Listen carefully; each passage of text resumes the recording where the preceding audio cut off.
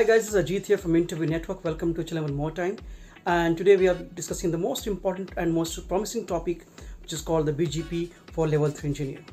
So guys, if you're working as a L3 engineer, or if you're already working as L2 engineer and planning to move as L2 from L2 to L3 engineer, this video is going to help you in all the context.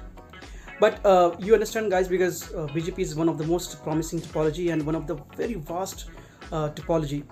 And during interview, because me as a part of this industry for last 17 years, and whenever we take an interview for any candidate, we have a limited time constraint. So as from the interview point of view, the reason why I'm saying, because you need to understand what questions can be asked at your career level.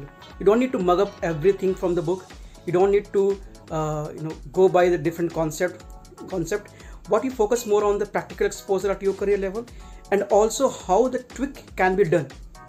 The more clear concept you have on the tweak, the more promising candidate you will be, because within limited time constraint, me as a person, as an interviewer, we can judge whether the candidate is good to go for the industry or for the company or not.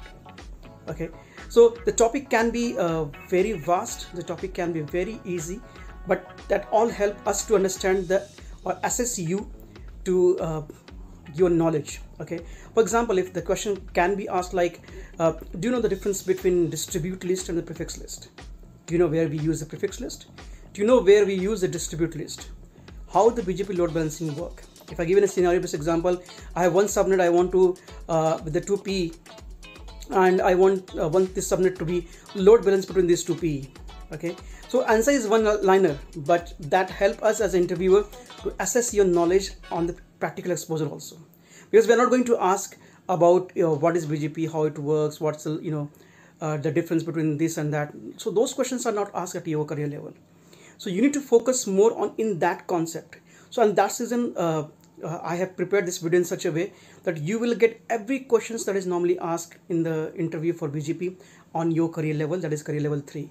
But if you are L2 and if you want to move as L3, and if you want to brush up your knowledge, that is most quick questions on L2 also, I have already mentioned in the description about in the playlist, and you just go and watch those videos also. That will help you to clear those concepts, because those questions can also be asked, but normally we don't prefer those, because for that I have already prepared for L2 and L1 engineer videos on BGP.